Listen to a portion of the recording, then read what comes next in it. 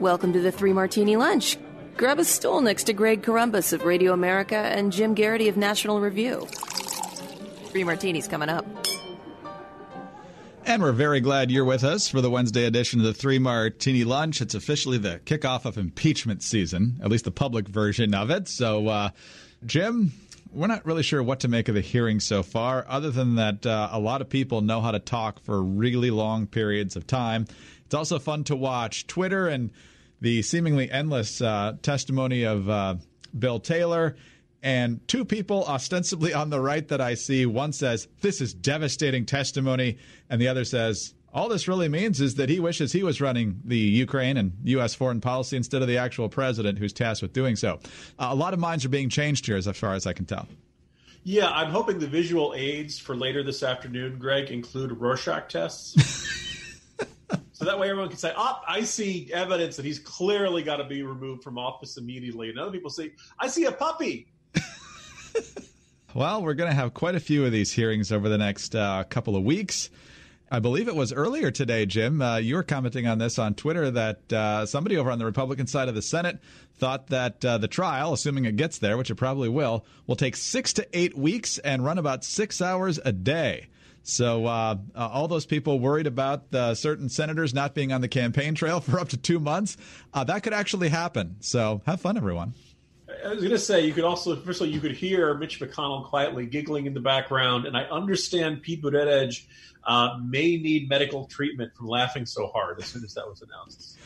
Yeah, the only thing that's somebody likes it. The only thing better than being in first place in Iowa is having nobody else there hardly, except for Joe Biden. Well, if there's anything we know Iowa caucus goers, they're perfectly cool with you not showing up. By no means do they expect to personally meet you several times and evaluate their decision on that. There's no way they'd feel snubbed about senators not being. Oh, this could get very interesting. Well, speaking of impeachment, let's get to our martinis. We got crazy, bad, and bad, I think, is how we're going to classify these today.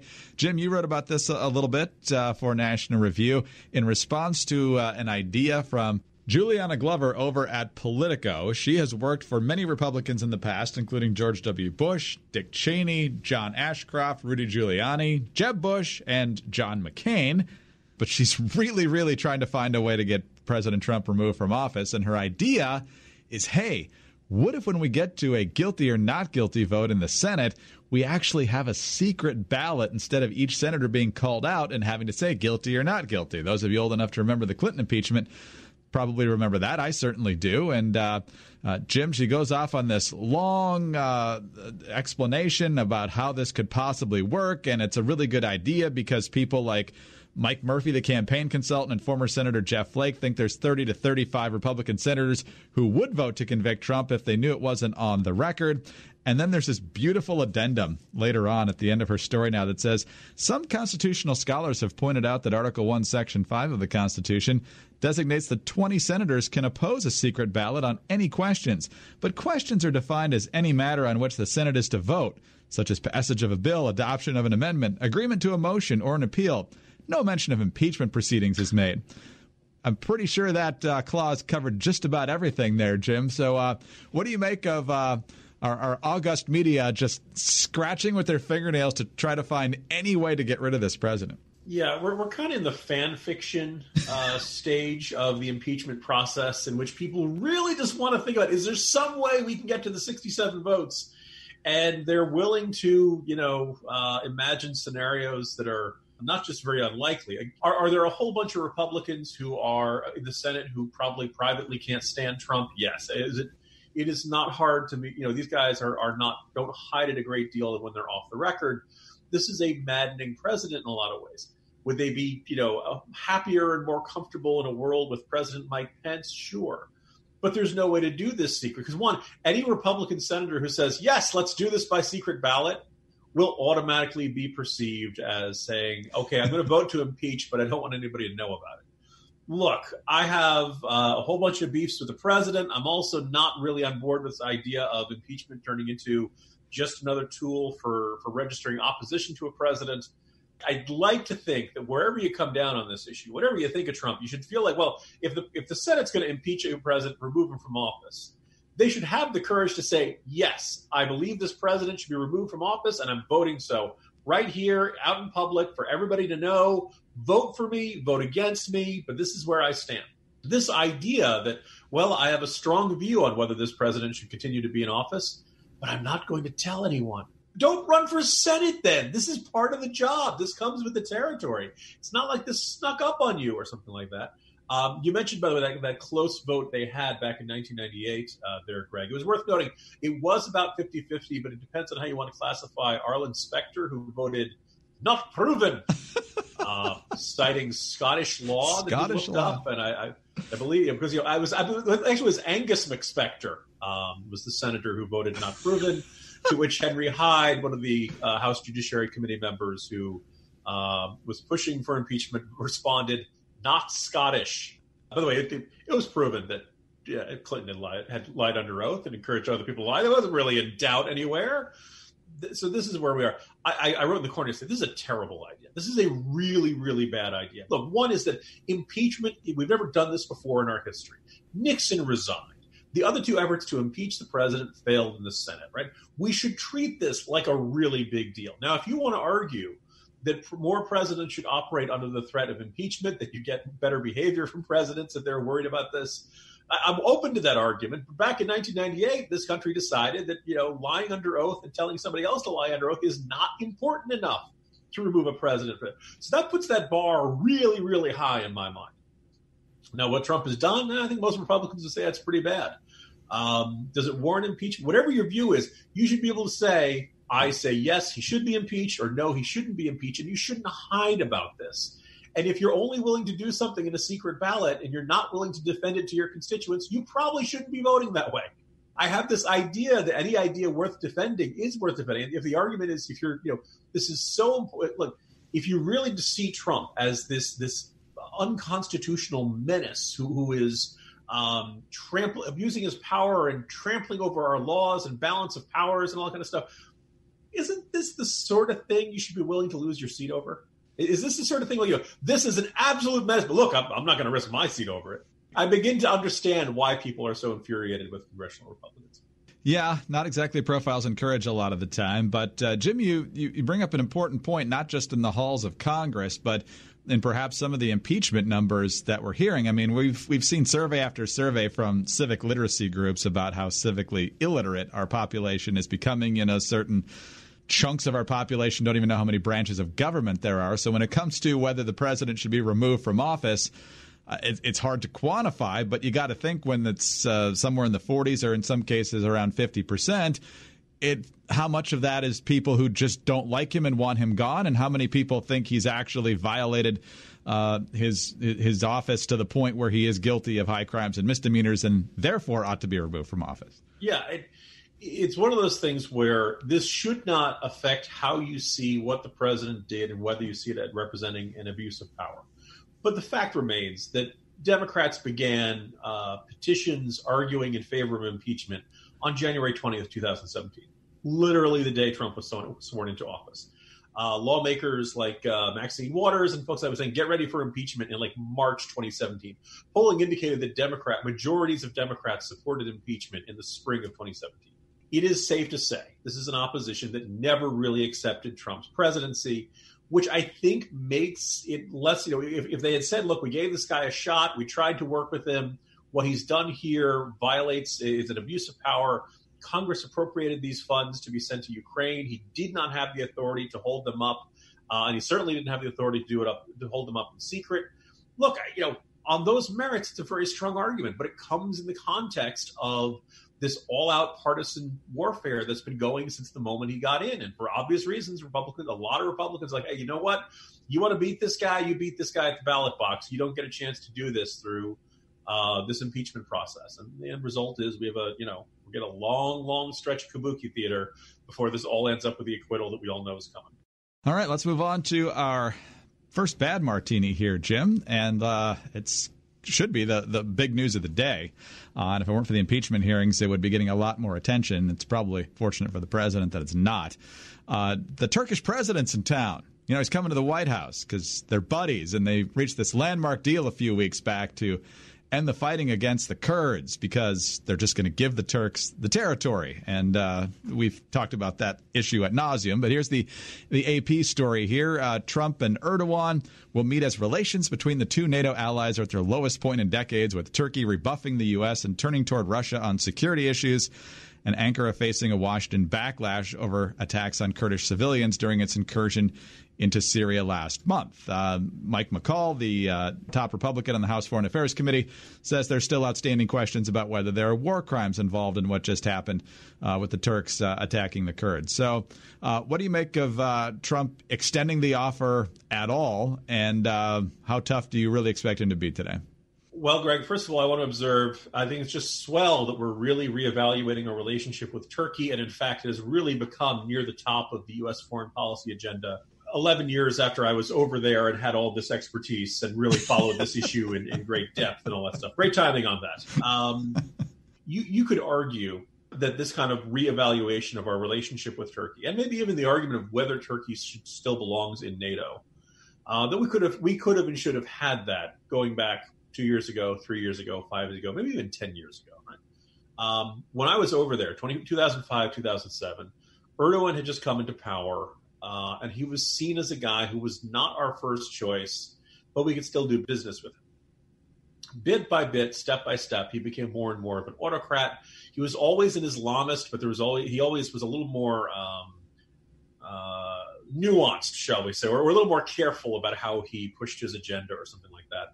And now it's very clear Erdogan is arguably a menace to our interests. He's cozying up to Russia. He's cozying up to China. He has no interest in a closer relationship with Europe and traditional Western values. As I mentioned earlier, he's autocratic. It's very hard to argue. Turkey jails more journalists than any other country on earth. And look, you think about some of those countries, China, Saudi Arabia, there's a lot of tough competition in that category. And I think you look at the way he attacked the Kurds, and oh, by the way, Turkey was not always the most easy ally in our fight against ISIS. Erdogan is now a pretty vehemently and consistently anti-American guy. He's against our interests. And for some reason, Trump is absolutely convinced he can sweet-talk this guy. Not all that different from the way he thinks he can sweet-talk Kim Jong-un into getting, cooperating, all that stuff. By the way, I suppose the highlight of this visit, Greg, will be whether anybody gets their skull kicked in by any of his security guards this time. Right. You may remember that infamous footage. This would be a really good time to see the administration take a tougher line with Turkey. In Turkey, Trump has found the one nominal ally he's not willing to get tough with, that he's not willing to berate, that he's not willing to play tough with. And all of a sudden, they're rolling out the red carpet. Look, Turkish military forces were deliberately bracketing our guys in the Kurdish territories less than a month ago, and we're rolling out the red carpet for this guy. It is an absolutely appalling lapse in judgment by this administration, deeply frustrating that we are so friendly to these foreign leaders who are hostile to our interests, while at the same time being snotty to our traditional allies in Europe and elsewhere. Complete unforced error, and this is the president's instincts, because clearly a good chunk of his national security team does not agree with this kind of approach. And it kind of shows the national ADD we have, that it feels like that was ages ago, where we were focused on Turkey and what they were doing against the Kurds to create their supposed buffer zone over there. It was probably, a few weeks ago, tops. But just as we hit the media in the first martini, we're going to hit him a little again here, because here's the AP in the next paragraph. The scheduled afternoon news conference with Trump and Erdogan, however, will give Trump a stage 2, and you're thinking, confront Turkey, put Erdogan on the spot, explain that we're going to stand by the Kurds, explain that if we see any more malfeasance, the sanctions are going to slam back down. No. However, we'll give Trump a stage to counter the first public hearings in the House impeachment inquiry, which means, Jim, that our media is not even going to pay attention to this U.S.-Turkey issue at all today in the press conference. They're just going to pepper him with impeachment questions, aren't they? Yeah, but let's keep in mind also that Trump is going into a fight in which, as we mentioned in that first martini, it's very unlikely that you'd get large numbers of Republican senators to defect and vote to remove. But you'd still think that the White House would want to keep all those Republican senators on board. Going into, abandoning the Kurds, siding with Erdogan, giving the green light to the Turks, all of that did, really angered Senate Republicans on Capitol Hill in a way that few other moves by this administration had. It's like there's an exposed nerve, and Trump just can't resist the urge to poke at it, even amongst people who are his allies and who are supposed to be on his side. And again, it'd be really not, apparently he's trying to he's invited a bunch of Republican senators to meet with Erdogan. Keep in mind the oddity of the U.S. president basically acting as sort of shuttle diplomacy between a foreign leader and senators of his own party. And again, like, why are the arguments from Republican senators so extraordinarily unpersuasive to this president? And why are the arguments from friggin' Erdogan persuasive to this president? It's deeply frustrating by the president's judgment we see here. All right, Jim, let's move to our final martini here. I think this is bad. It's also got a tinge of crazy to it, but we hear from both parties every presidential election cycle. Well, I think this time around this state might be in play for us. We heard that about states like Wisconsin and Pennsylvania forever until it actually happened for President Trump in 2016. Democrats have been talking about various states for a long time. Virginia seems to be now in their column, whereas 15 years ago it was pretty solidly Republican, at least in federal elections. Now, of course, they keep talking about turning Texas blue, and things were a little bit tighter there thanks to Beto in 2018. They think they can possibly do that again this time around. Arizona is another one, and so is Georgia. And now there's actually some numeric evidence in Georgia that the president could have a very difficult time winning re-election in that state, because according to a new poll from the Atlanta Journal-Constitution, about 54% of registered voters disapprove of Trump, while 44% approve. And then in the head-to-heads, he's losing to Joe Biden 51-43. And while they're much tighter, he's also struggling against folks like Buttigieg, Harris, Sanders, and Warren. I think we can probably take Harris out of those matchups at this point. But, Jim, not good. I mean, Georgia's a state that they won by roughly 5 points in 2016. You wouldn't think it would be that massive of a shift this time around. And that's, what are we talking about now? 15, 16 electoral votes. That flips. You're in trouble again. Yeah, let's put in, we can put in all the appropriate caveats. This is one poll. You'd probably want to see more of these. The numbers against everybody except Biden are still pretty close, but this fits a narrative here. As you mentioned, his margin in Georgia was just 5 points. Trump won Ohio by 8 points, right? So there are certain states in which Trump did much better than typical Republican, but there are a bunch he did badly, and the ones where you see Trump doing significantly badly. But I think you could put Texas in that category, where he's not winning by the traditional range that a Republican usually wins in those kind of red to purple states. It's states with a lot of suburbs. And that's exactly where we've seen the Republican Party just get throttled, particularly here in Virginia. But we saw some House seats in Georgia get lost last cycle. Trump is not a guy who's going to, warm and fuzzy to those white-collar voters in the suburbs, the soccer moms, the minivan drivers. I know a lot of his voters love him and say, when he goes off on somebody on Twitter, he's just being authentic. Trump's style, Trump's rhetoric, everything we talk about on this podcast, sure, it wins him some of those blue-collar, white, working-class voters, but it also costs him some voters. And you have to accept that cost. And part of that cost is you lose the suburbs. You lose the suburbs, you get a result like we have here in Virginia.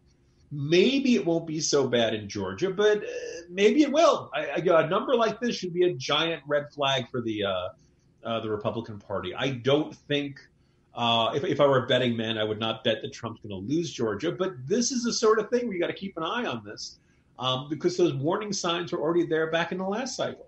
It is conceivable, although I don't think necessarily likely, that the Democrats could nominate someone who played better in Georgia than Hillary Clinton did. I think it's likely that the Democratic nominee is probably going to be more likable than Hillary in 2016. Depends who they nominate. I mean, maybe Warren can be as annoying. Maybe Bernie would shout. You can imagine a scenario. But if Biden is your placeholder there, then most people have a much warmer and fuzzier attitude towards Joe Biden than they do to Hillary Clinton. Again, this doesn't mean Trump's going to lose Georgia, but boy, oh boy, this is the sort of thing that should make you sit up and take notice and recognize that this bleeding in the suburbs that Republicans have going to have really big consequences, unless the president, can manage to pull his act together in the final year of his presidency and just suddenly stop antagonizing voters who are traditionally Republican-leaning. Otherwise, you're going to end up seeing Republicans get demolished, and particularly in a bunch of places they're not used to losing at all. Well, Jim, I think most Democrats are probably pretty encouraged by this poll, except for one. And her name is Stacey Abrams, because deeper on in this poll, in this survey, Governor Brian Kemp's popularity continues to rise. Some 54% of Georgia voters give him a favorable review 1 year since he won the election, up from 46% in April and 37% in January. That includes most women and about 1/5 of Democrats. So, Jim, the fakely elected, that's not even a word, but the improperly... I was about to say... What's that word you did before Brian Kemp's name there, Greg?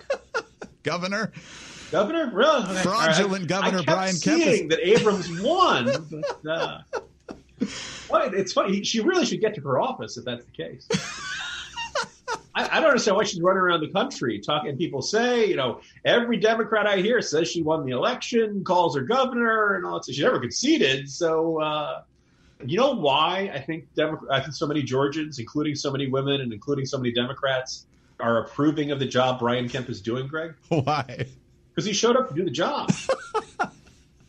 Stacey Abrams should stop running around the country if she's actually elected governor. Oh, man. That's so much fun. Most women approve of Brian Kemp. Delicious. You got to find the silver lining out of disappointing news sometimes, and that's a great finish to that last martini. Slam it down on the bar. We're done. Jim, see you tomorrow. See you tomorrow, Greg. Jim Garrity of National Review. I'm Greg Corombos of Radio America. Really glad you were with us today on the 3 Martini Lunch. Make sure you join us again tomorrow for the Thursday edition of the 3 Martini Lunch. In the meantime, please subscribe to the podcast if you don't already. Leave us a great review. And you can follow us on Twitter. He's at Jim Garrity. I'm at Dateline_DC. See you tomorrow.